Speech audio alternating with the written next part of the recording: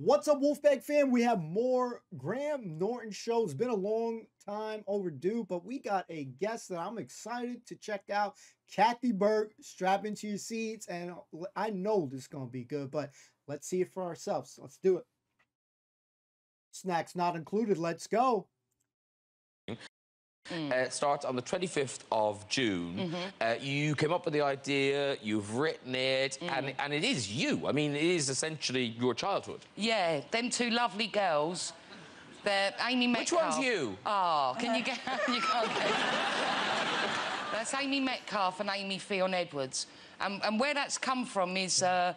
about a year ago, 2 years ago, Sky did a series called Little Crackers for Christmas, which was anecdotes from childhood. So I wrote this incident that happened between me and my friend, who was called Mary, when I bumped into The Clash and got their autograph. They signed my New Musical Express. And it was a real sweet little story. And, I don't know, people took to it. So Sky then asked me, would I write more with these girls? So it's sort of my life at the age of 14, 15, waiting to get into the Anna Scher Theatre, which is this great drama club in Islington. And it's about then. And all that happened, they just walk and talk. And you are in it yourself? Yeah, it's in the cut with me and an actor called Sean Gallagher. Beautiful. And I'm Angry Nun, and he's Pretty Nun. Are they based on real nuns? No, they're based on me dad. Oh, right.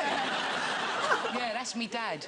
Because, again, reading about your childhood and hearing you talk about your childhood, you could have made a very different series. You could have made quite a bleak, quite a serious film. But obviously you see it and remember it as funny. Yeah, of course. I mean, you know, I didn't have a mum, you see. My mum died when I was a baby and, you know, so it was quite a sort of, you know, very sort of 60s, 70s upbringing, you know. It was all very rough in Islington and stuff.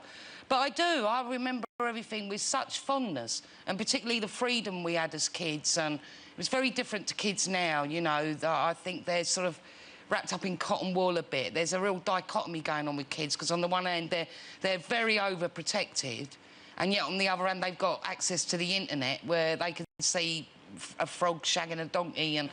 you know. It's your fault,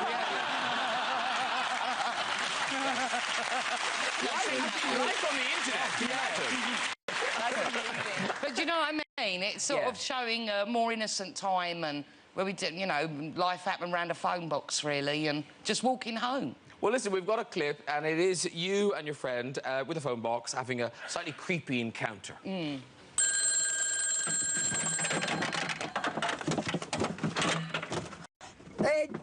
Don't I know yous? No. Are you sure? Yeah.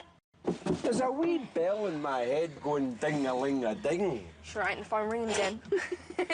Do you think you're funny? No. Do you think you're Charlie Chaplin? No. Do you think you're Ken Dodd? No. You look like Ken Dodd. You look like one of his diddy men. No, I don't, guy. Yeah, you do. You've got the hair and the hat and the teeth. You've got terrible teeth, man. Why have you got such terrible teeth? Don't be so rude. Those teeth are spectacular.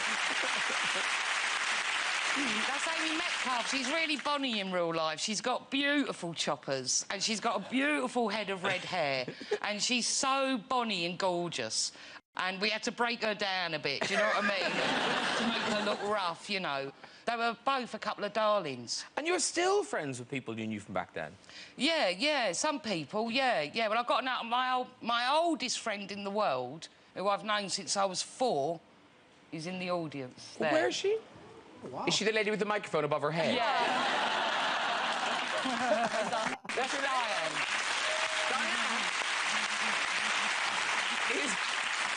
Is Diane, is this the friend who used to dress you up? Yeah. Yeah. Diane practiced motherhood on me. And, yeah, she used to scrape... I had no eyebrows. I wasn't very hirsute as a kid. And I had no eyebrows, so she scraped all my hair up into... It was a bobble hat when it died? Yeah, a cream bobble hat. Oh, she remembers the colour. She used to scrape my hair up into a cream bobble hat and put me in a pram and wheel me up and down the Essex Road, telling everyone I was a baby. And we weren't little. I mean, we were about 12. And I'd be in the pram with a fag on, you know.